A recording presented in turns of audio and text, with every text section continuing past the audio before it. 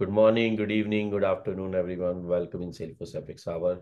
Today, we are going to talk about how to leverage GraphQL to improve data gathering in Salesforce. And we have two great speakers, Christopher and Sebastian, with us. So let me hand over them for the presentation and the session. Hand over to you guys. Thank you for the introduction and having us again. And we are happy to present today, as you already teased a little bit, what is actually capable with GraphQL. First of all, give us a minute to introduce ourselves. So my name is Christopher.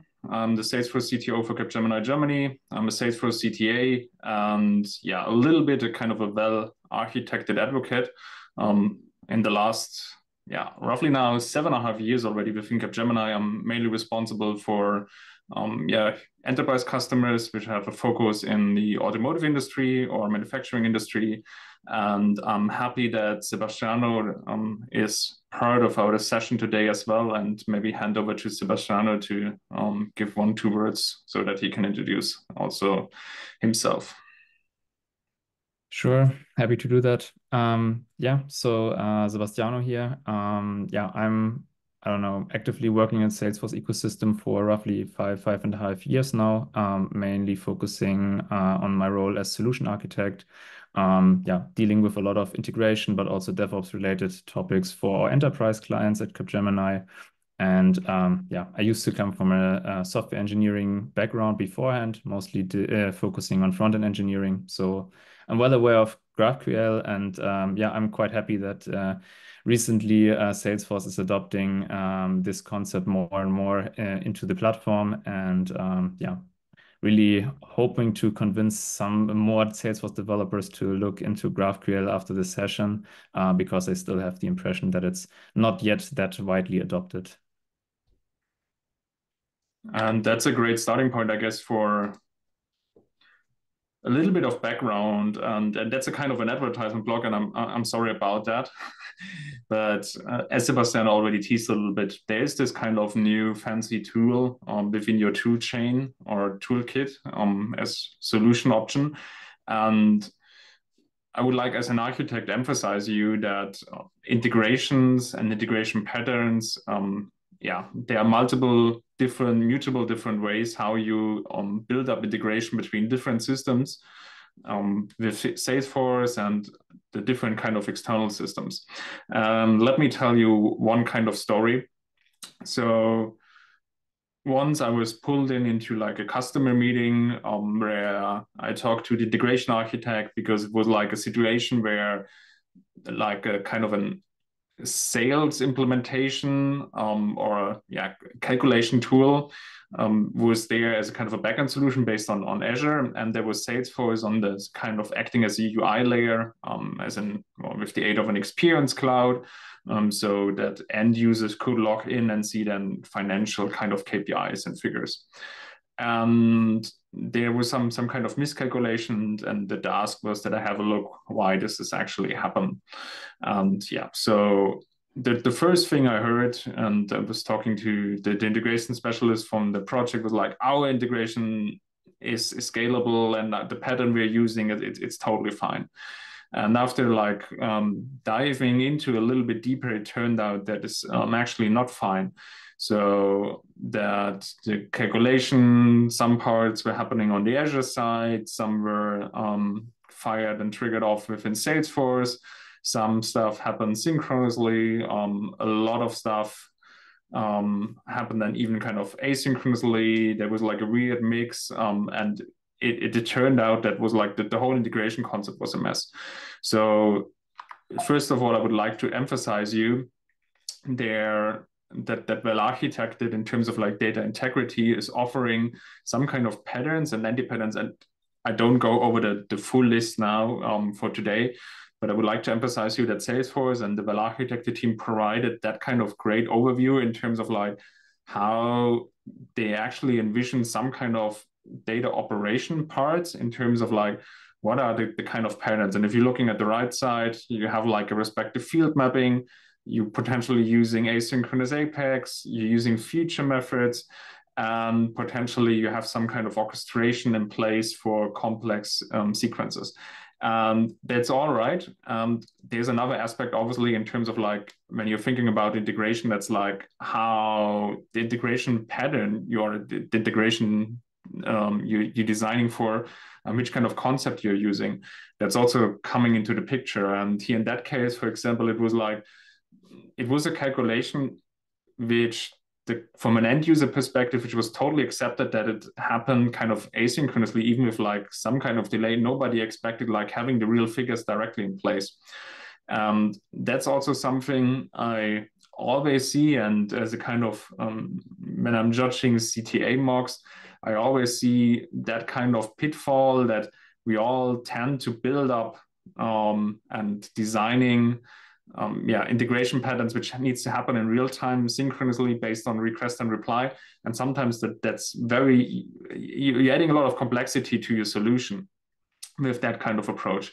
And that's something which is like, in most of the cases, it's not needed. Nobody's expecting that. Obviously, there are cases where this is expected and where like tools and technologies like GraphQL can actually shine. But furthermore, there's another aspect within kind of well architect that I would like to emphasize you, and that's performance. So as I meant before, is like, yes, there are certain operations where you're looking for kind of real data or real-time integration, but you need to also take into the picture how you can build up the performance. I guess it's holiday season. It's like kind of Black Friday, Cyber Monday week coming around. And maybe you have some kind of issues with some parts and stuff you buy, and you need to contact the service centers. And maybe it's just me because I'm working in that kind of IT area, but I always find it a little bit disappointing when I inherit like the bad software systems from others. And I guess we all have that kind of feeling, that awkward silence if you're talking to a customer agent on the phone and he's waiting that the integration actually happens. So retrieving maybe order data, retrieving your personal data, retrieving some kind of data, and there's this awkward moment of silence, and then there's this kind of excuse, sorry, I need to open like the system XYZ. And that's always like something which comes into the picture is like, yes, when you're designing integration, it obviously needs to fulfill this task in terms of like the vanilla case, but you also need to take into consideration is that kind of scalable, and is that performant also if in areas when it potentially also needs to perform when we are talking about weeks like the Black Friday week. So thinking of that one, so you have tons of requests and how the Salesforce instance is kind of handling that. And especially with that kind of example of the ordering stuff, potentially you need to fetch like the information from different kind of systems. So you have tons of integrations kicking off, and that can be a kind of a very overload for your Salesforce instance, as well as obviously in terms of like the consumption of like governor limits you have in place, even like consumption-based stuff like API calls you need to execute and perform.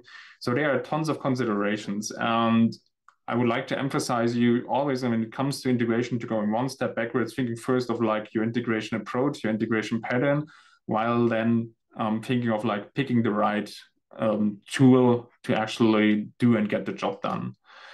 So with that said, let's talk about the new kid on the block, at least within the Salesforce ecosystem. So what's GraphQL? So very basically, and I'm starting small, is like, it's a kind of an, first of all, maybe saying it's not new. Facebook designed it already 2012, so 12 years ago, and made it public available 2015. So it's in our terms and in kind of the terminology, it's almost like quite old.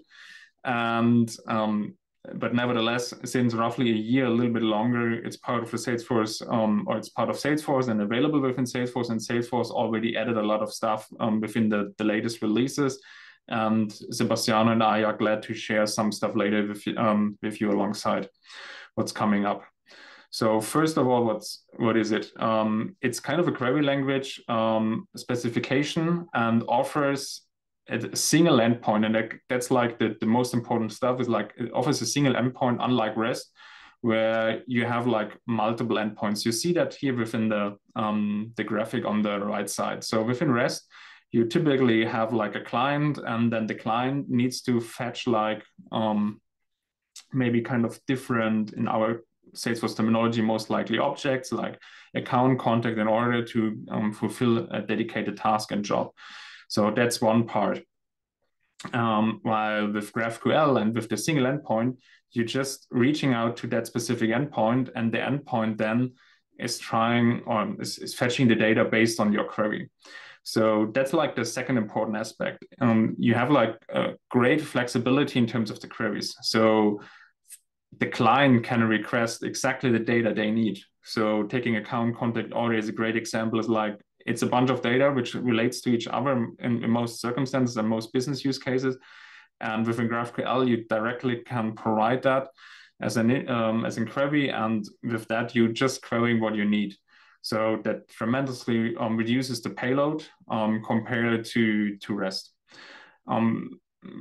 Sebastian and I, we found a great analogy, which is kind of great and which explains it in a very simple term. So within the REST API, it's most likely if you're ordering something a la carte. So you have like a specific dish, and the chef, the kitchen also decides what is like the sides and what is part of like the dish, and you just grab that specific dish. Which is like sometimes a lot of stuff, but you're maybe just like interested in the, I don't know, the potatoes and the sides, or in that specific meat or vegetables, whatever. While with GraphQL, it's more like a buffet. You're just getting there and just you grab what you need based on your demands and your preference.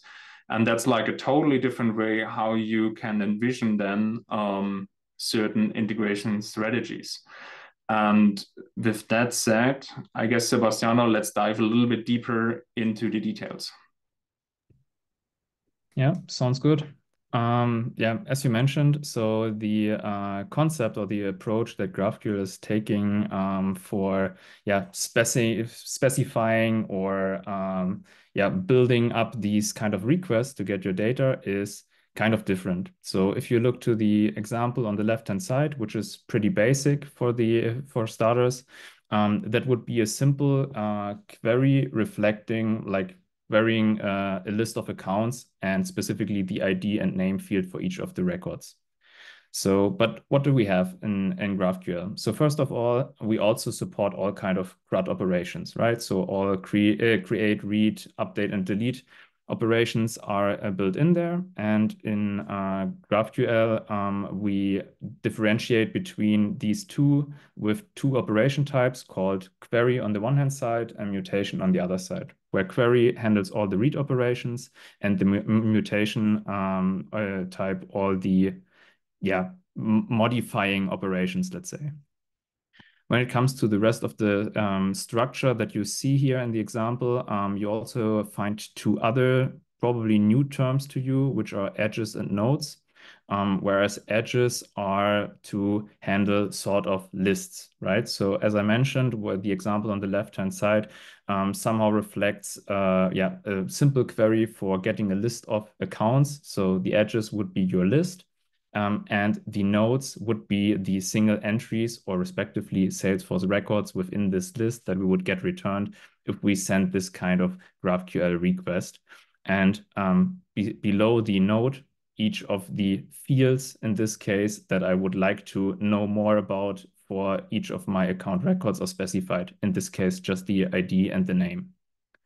And because Christopher was also talking about the buffet and linkage between different records and data, if we move on, we also have a bit more complex example. So let's say you are interested into knowing more about contacts in your org, but not only the data that is directly part of the contact, but also its relationships, like for example, the associated cases. And maybe you would also like to know to which account your contact belongs to.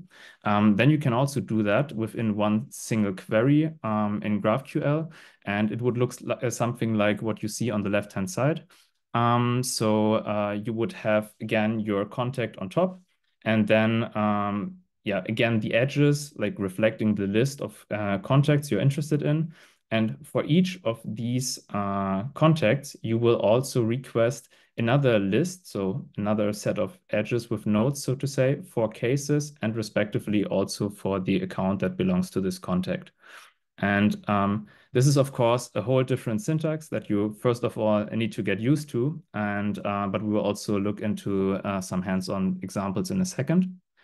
But if we move on, maybe to the next slide, then we now like checked how the query would look like, but what about the response? And when we look at such a response, then it maybe becomes even clearer what edges and nodes mean. So here we have another example. On the left-hand side, we again have a request for getting some account data, this time with associated opportunities to it. And on the right-hand side, we have the result, so the response that we would get from our databases, where you can see, okay, on top, you again have the account.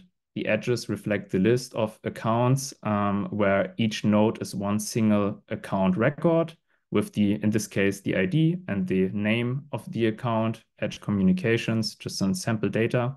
And then as well, we have the opportunities as a related list for our account, which again contains the opportunity records that belong to this account with the values we asked for, in this case, the name and the amount.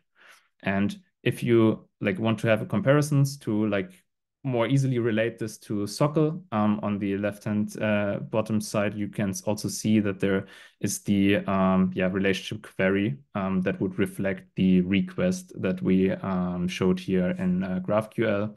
And this essentially also brings us maybe to the next slide, because what we see, and this brings me back to what I mentioned at the very beginning of the session during my introduction, what we still face is that GraphQL is not really yet like adopted by Salesforce developers. At least that's my impression. And the reason for this could, of course, be the valid question, okay, why do I need to learn about another new API, another like completely different syntax?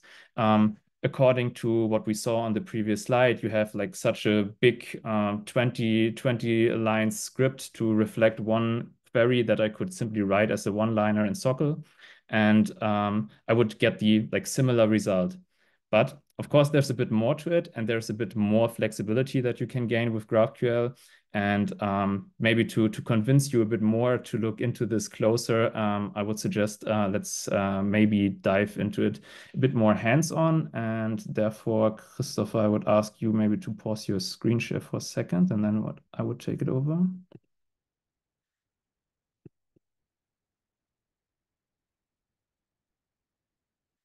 So what you should see, hopefully, is my browser with Postman opened.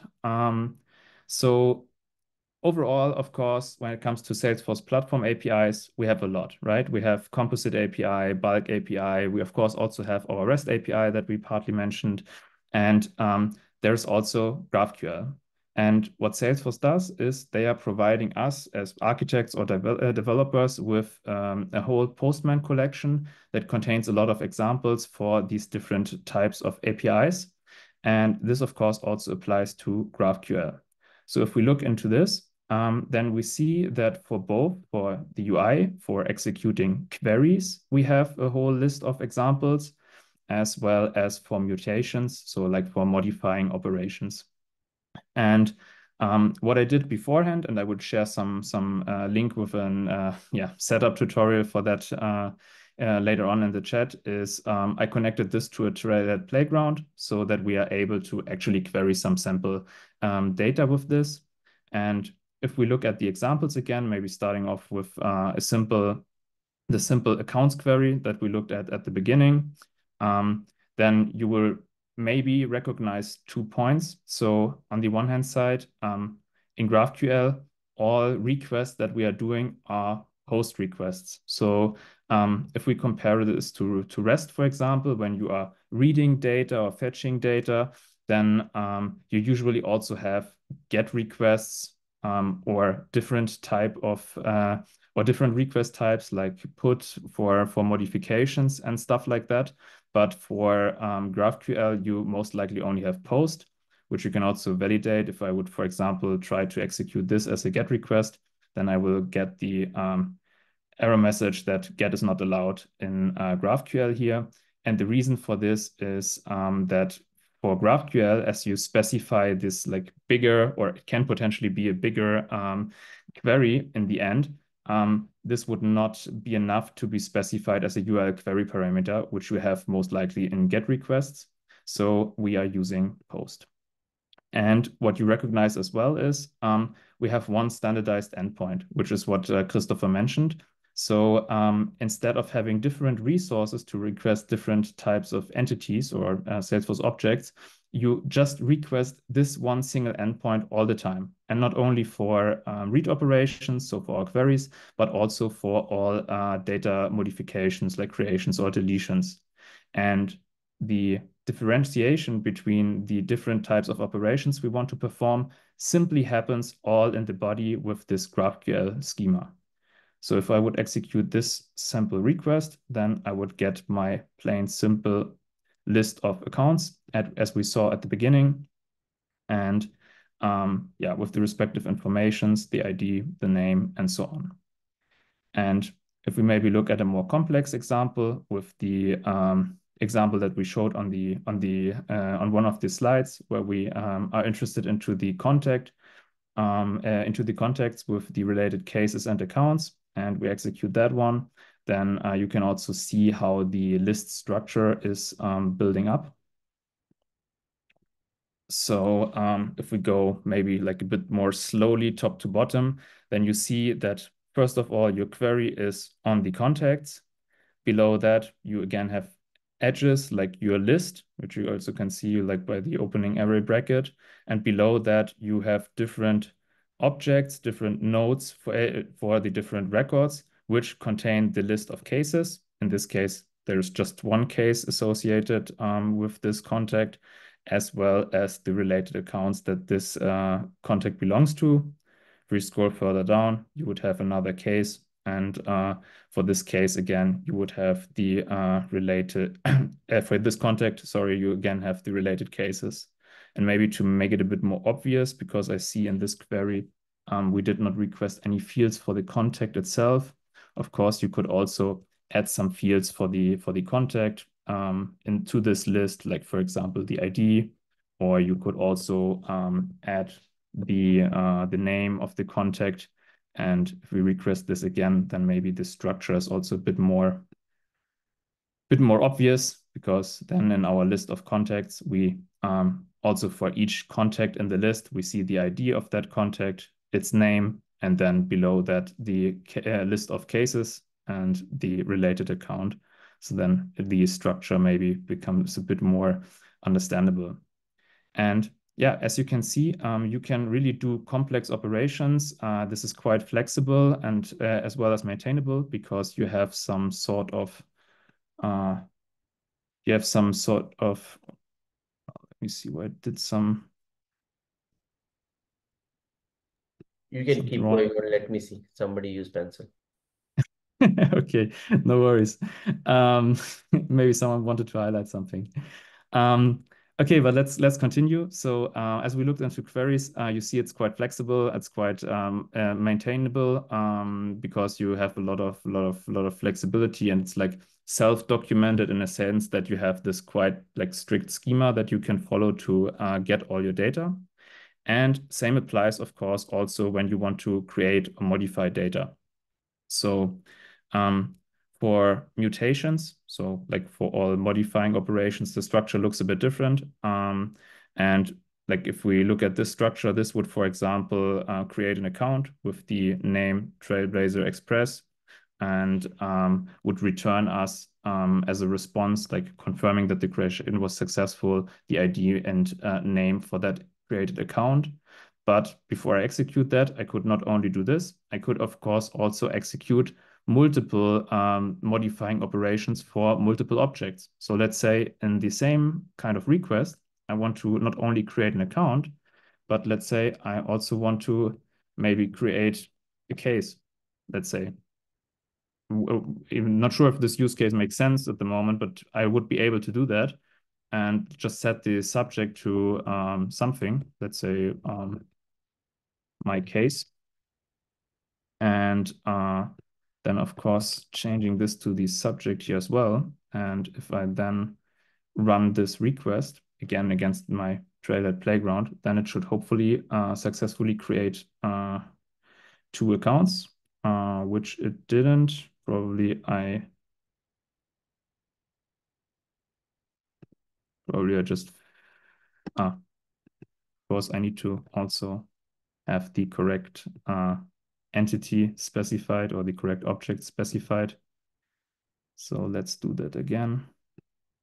And then we see that our operation succeeds. I get a response with the information like the record ID and the name for the account I created, as well as for the case, I get the ID and the subject I specified.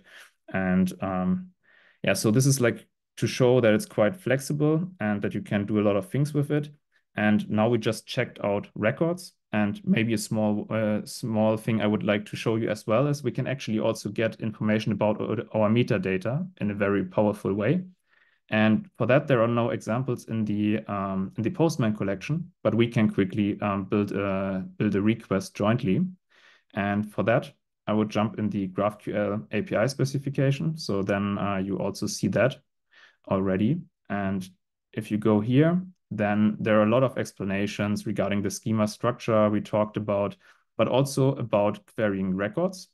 And there's also a section where you can find some information and examples how you can get information about your object metadata. Like, for example, if we check on the information that you could request is like the API name of your object, its child relationships, and all these kind of things.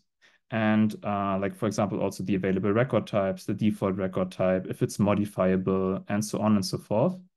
And if I want to like request this data, for example, then here again, there are also some sample queries that I could simply copy. And if I go back to my Postman collection, I would simply create a new request.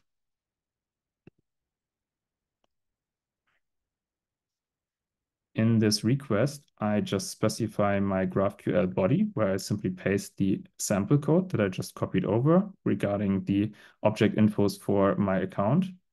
And of course, I change to post, as we just discussed. And I also need to copy the URL, which, as we already confirmed, is always the same because I always request the exact same endpoint. And then I can also give it some name, like get account metadata, for example, to know what I'm actually doing here. And if I send this request to my org, then it should bring me hopefully a whole bunch of information regarding my account object. So if I check the result, then I get a lot of object infos for my account object, like all the relationship fields that my account has, like the account history. If I scroll further down, the asset and contacts and all those informations. And if I would scroll that whole list even further down, then you also have the information for all kind of fields that are sitting on this object with all the details. And so you can see that you can really get a lot of information out of your org with really like comparably simple queries. So it's very powerful to work with this tool. And something that I see as a potential, let's say, point that could stop you to adopt it, or that Salesforce are a bit hesitant to look into this is, of course, this whole new syntax. But as nowadays, a lot of us are maybe using AI support when developing the kind of requests or code in general. You can also leverage your API of AI of choice, of course, to get some information regarding the GraphQL query structure. If you are into Sockle anyway, and you still want to write your Sockle queries on your own, there is also a nice Chrome extension and tool, which is called Salesforce Explorer. Maybe you anyway know it. And as part of that, we will also share the link later on. There is a generator, actually, where you can type in your SOQL query, like what you actually want to query, and then it will automatically then generate for you the respective GraphQL schema. So if I clear that for a second and I just simply write a new query, just removing that, and let's say I take the example of querying some case information, then you can see, even though it's of course a very simple query now, that it will automatically build up the respective schema for that. I could also enhance it with some where clause, for example, where I'm interested into the ID of that case, and even that like would result in the respective query there. So if you don't want to write the GraphQL schema manually, there are also options that get you covered. And with that, as we had like a deeper look into the Salesforce Platform API when it comes to GraphQL, I would like to go back to the slides. So I would hand back to you, Christopher. And then we also wanted to have a look at a like different aspect. And this different aspect is leveraging GraphQL as part of your platform itself. So within Sales or Service Cloud, maybe also for external sites, which is also now possible with experience sites, where you can also leverage GraphQL in the UI. And to start off with that, we said we want to play a bit of Mythbusters and clear up with something. If you go back to the previous one. This is a point where we also internally often have chats with our developers.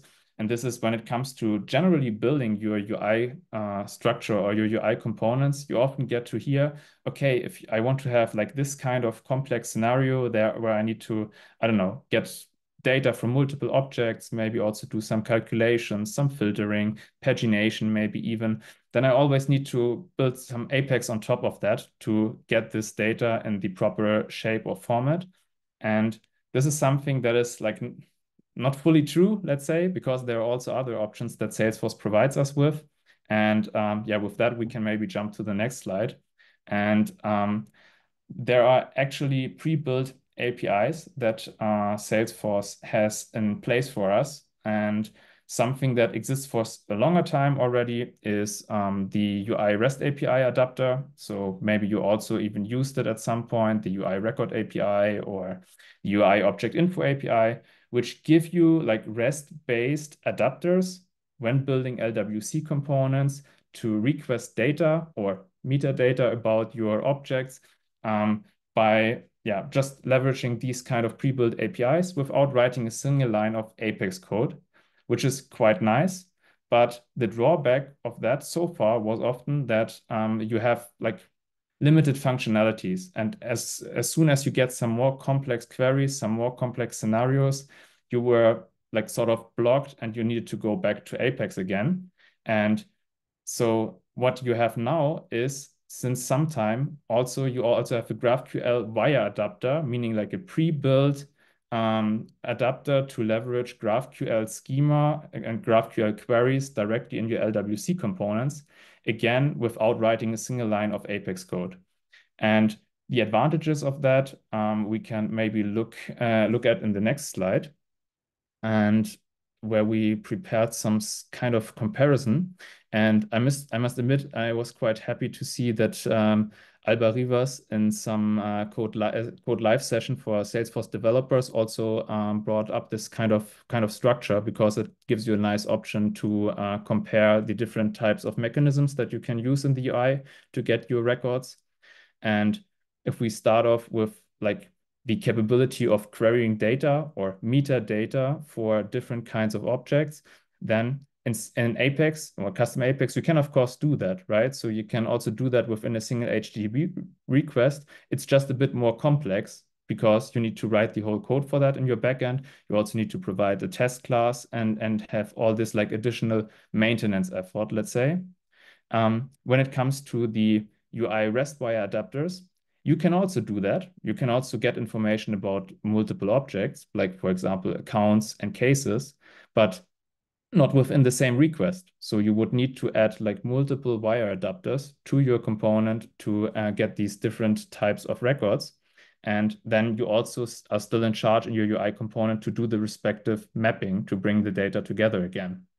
Whereas with GraphQL, you can do all of this in a single HTTP request, as we just saw with the Postman examples. And you can like combine this into one single request with ease.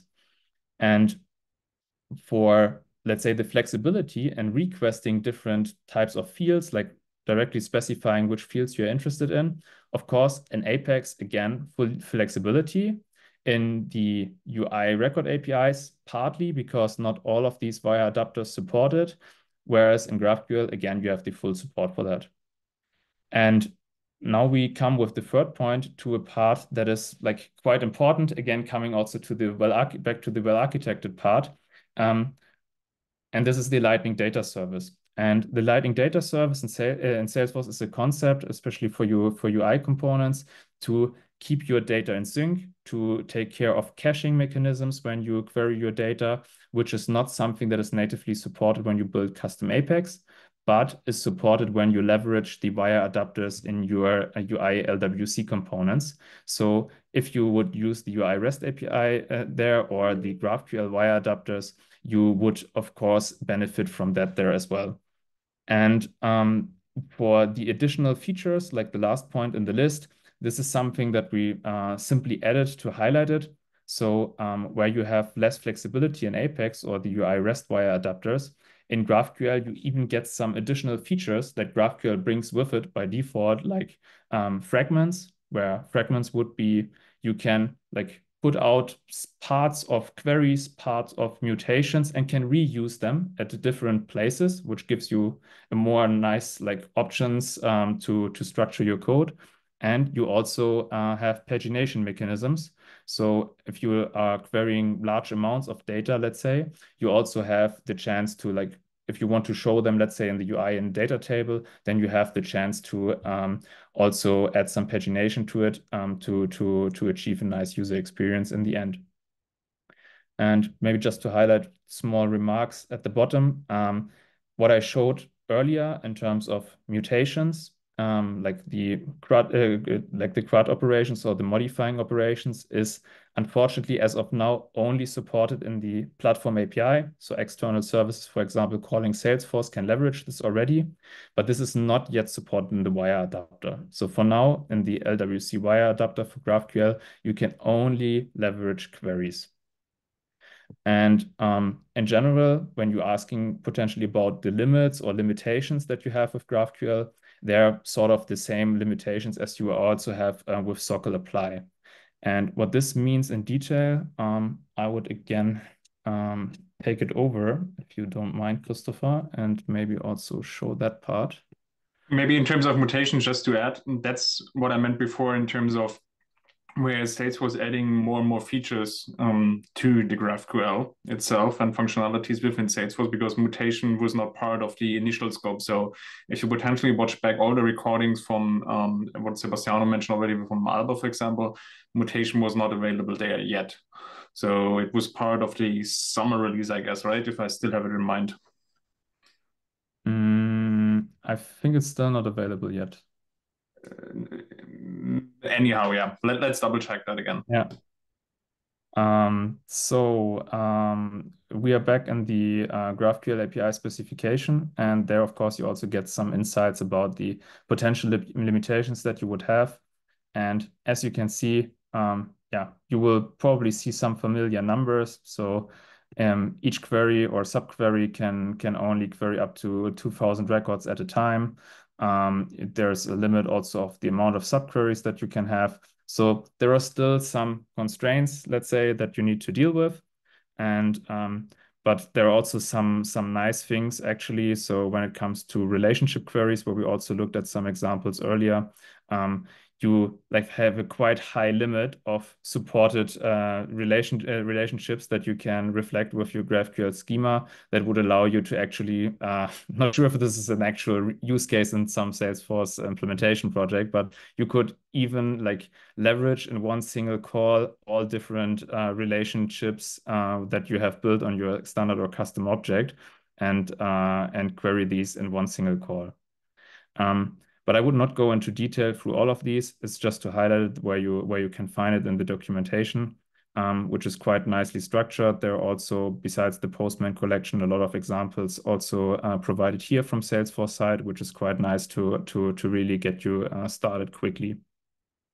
But as we just talked about the UI part or the UI implementation of GraphQL, there is a nice repository from Salesforce that I can recommend looking into, which is called LWC Recipes.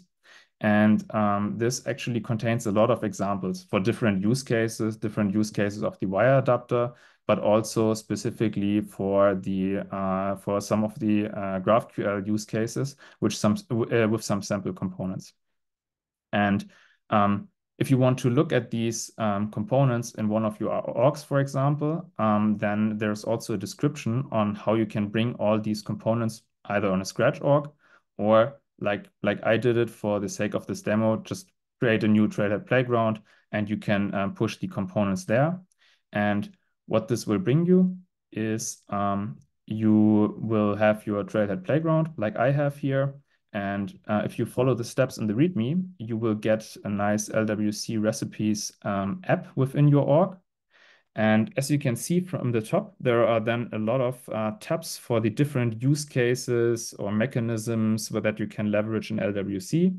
And if you look a bit more closely here at the end in the More tab, there is also GraphQL hidden. And showcasing some of the capabilities that GraphQL can bring you in the UI. Like all the components that you see are built without like a single line of Apex, but still bringing some data to the UI.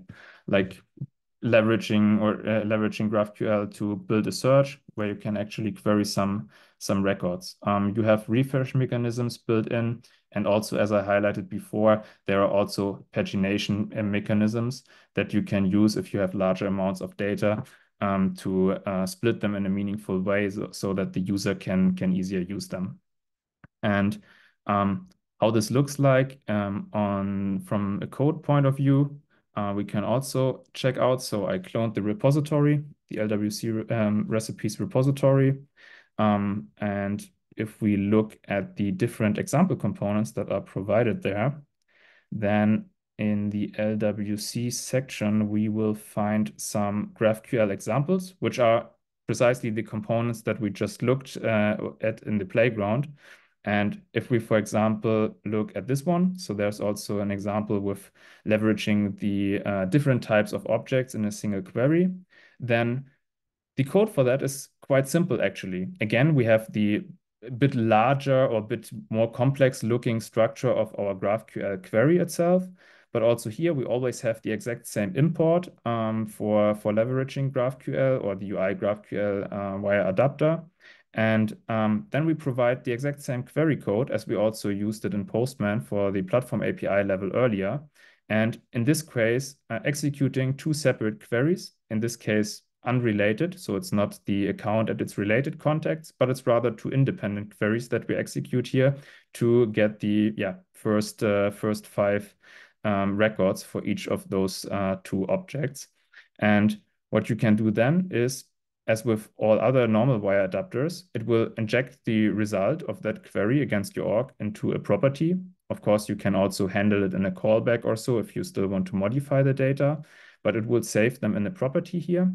And then there is, if you look closer at these getters here, you see that you still have this sort of structure with the edges and the nodes and so on that we talked about. So you really also from the wire adapter get this GraphQL schema response that we looked at earlier, which is here in some getters predefined or pre-structured in a more like processable way, let's say, to be able to show them nicely in the HTML template, so that in the HTML template, there are in the end like two of these sections where we have simple iterations iterating over the arrays that were created for the getters, once for accounts and once for the contacts, displaying the respective information.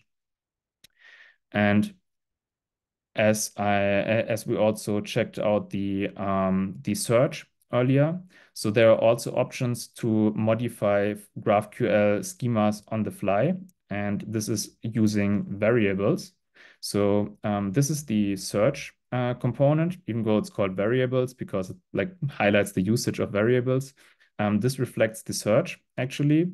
And as you can see, we have a property specifying the search key, like with the input the user types in, which is something that if we look at the related HTML, is just like getting the search value into an input field and like processing or storing that value if the user types or the user presses enter into our component. And then in our schema, in our GraphQL schema, we are using this search key as a dynamic variable to pass this to our wire adapter. And while we are typing or changing the value in our search, the wire adapter will dynamically always update and search the latest values based on our search term using or leveraging the Lightning Data Service in the background, which is quite cool and powerful from my point of view. And of course, I won't go through all the details in terms of the time we have for the session for all of these example components, but I can definitely recommend to check these out. There are also a lot of other great repositories that contain some GraphQL sample components provided from the community. And I would say with that, we more or less get to the end of what we wanted to share with you guys. So I would stop my screen share and hand it back to you, Christopher. Yeah, and that's maybe the perfect moment to jump over the Q&A session. I tried it at least in the chat to cover as good as possible. I guess Sebastian, with the mutations, we had a little bit of kind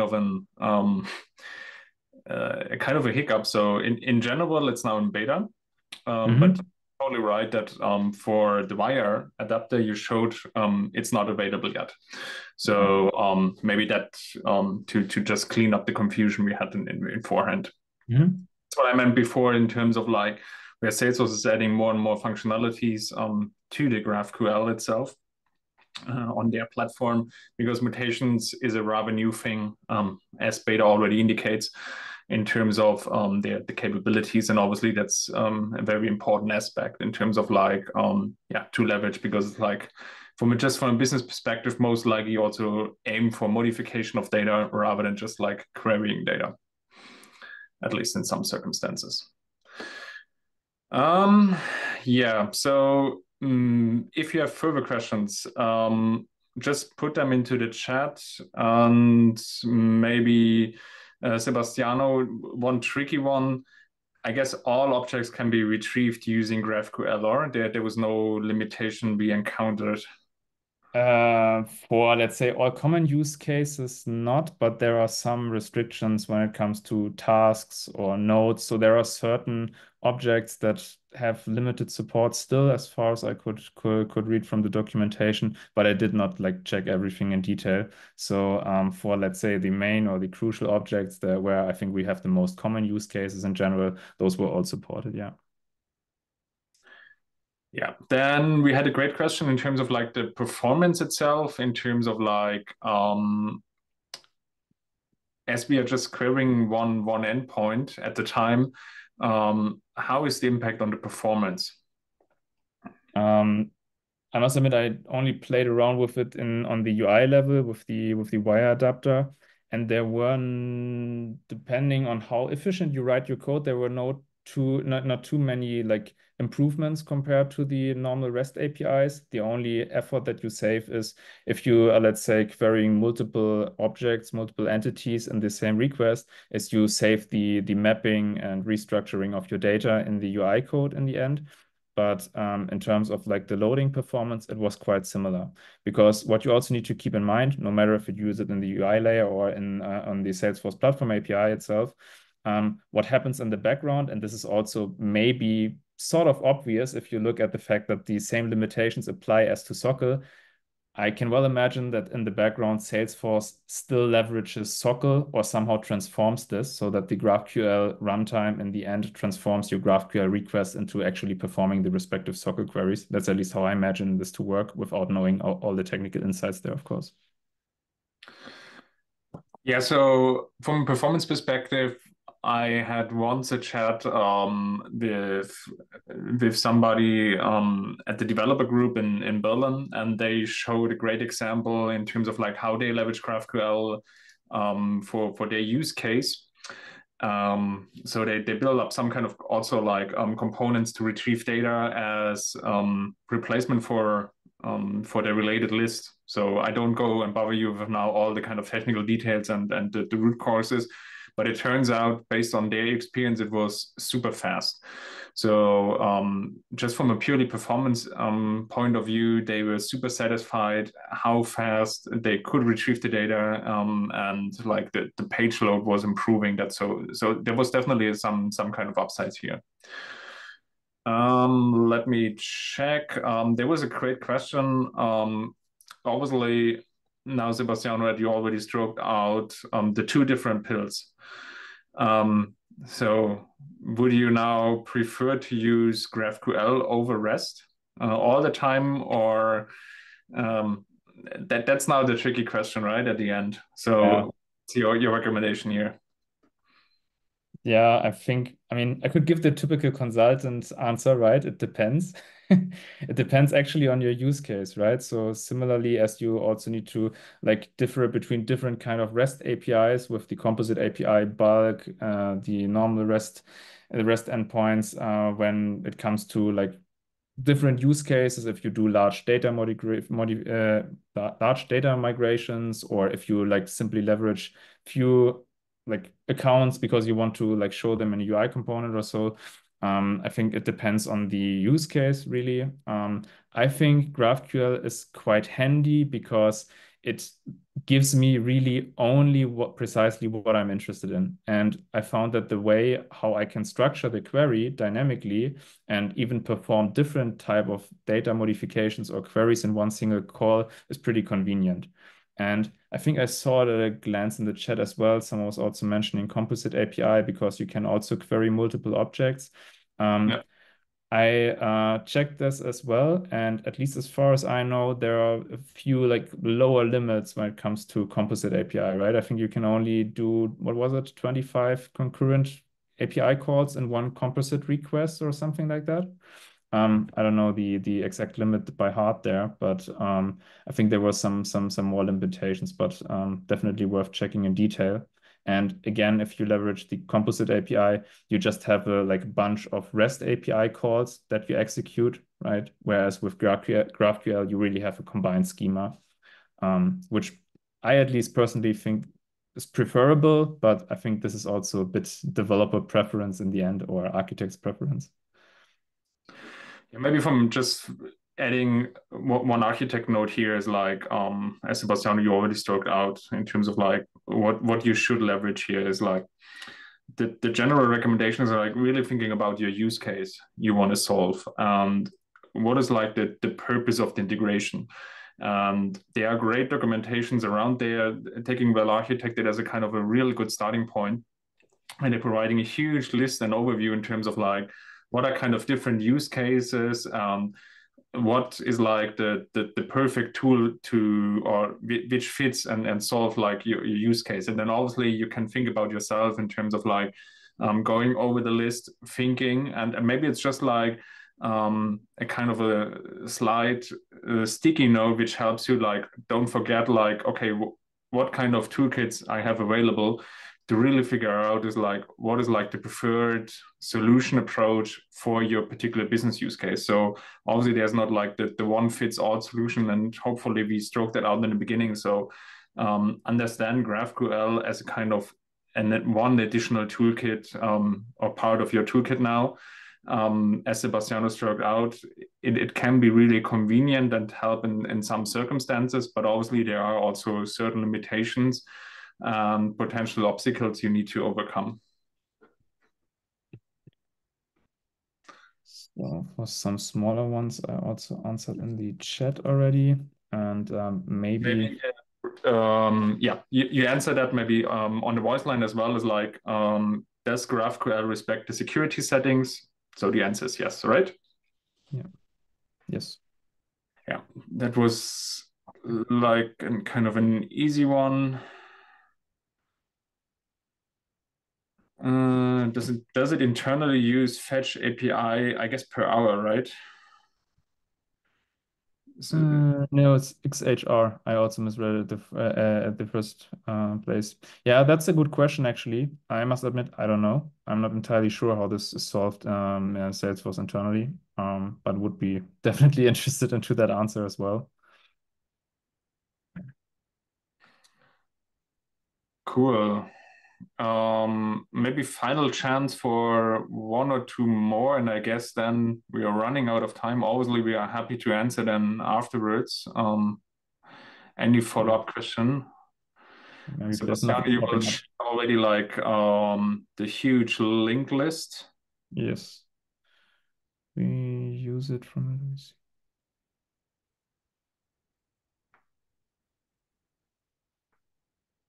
You mean like there's a question in chat that asks whether the if I leverage it from LWC within the platform, whether this counts to the API request limits for the org overall.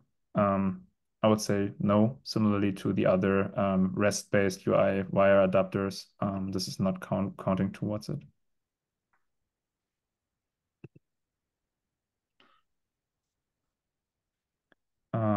Yeah, next question also popping up, also interesting one. Whether we can run the GraphQL without sharing, like you could do it in Apex. I think no, as far as I know. So in the with the LWC wire adapter anyway, no. But in Apex, I mean, theoretically, you can also leverage the GraphQL platform API there as well. But I'm not sure how it would behave actually because I didn't try that. If you would run your Apex class without sharing and perform a request from there as well. Not sure if this actually works, but would be maybe worth looking into. But I would anyway not recommend it, to be honest. Yeah, that's like a strong recommendation to not do it. There's a good reason why it's designed in that regards, and bypassing running everything without sharing is like you open like kind of Pandora's box with that, and I never would recommend to go for such a solution approach. Can only second this.